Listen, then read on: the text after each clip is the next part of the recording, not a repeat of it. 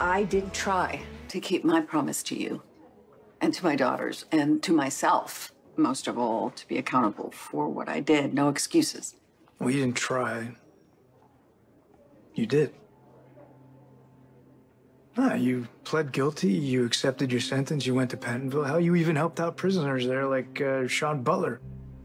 Right, but I didn't serve out my sentence. I was released. So what? That wasn't you. Other people made those decisions.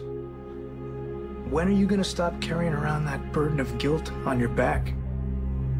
I wouldn't call Dante and me an item, but yeah, we do care about each other. Like, good friends or something more?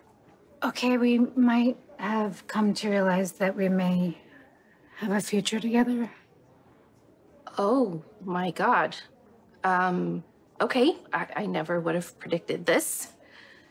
Then again, I never would have predicted that my fiancé was a monster and I'd be separated from my baby girl. Okay, that's an interesting comparison. What? When you just lumped my seeing Dante with two negatives. Are you trying to warn me off of seeing Dante because he used to be married to one of your best friends?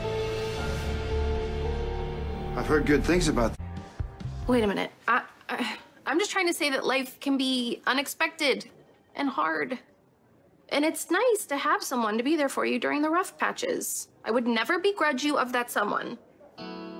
Thank you. Wait a minute. What? Is Dante the guy that you told me kissed you a while back? You know what? I have to go. I've got to find my mom.